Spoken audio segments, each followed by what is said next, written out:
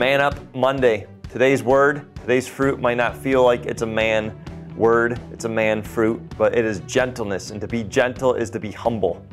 To be gentle is to be humble. And so men, who is God going to give you an opportunity to exhibit gentleness towards today, to show humility towards today, to put someone else's needs above your own today, to be gentle?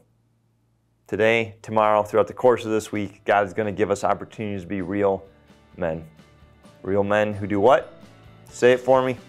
Reject passivity, engage with God, accept responsibility, and live courageously by keeping in step with the spirit of gentleness this week and certainly today. Time to man up.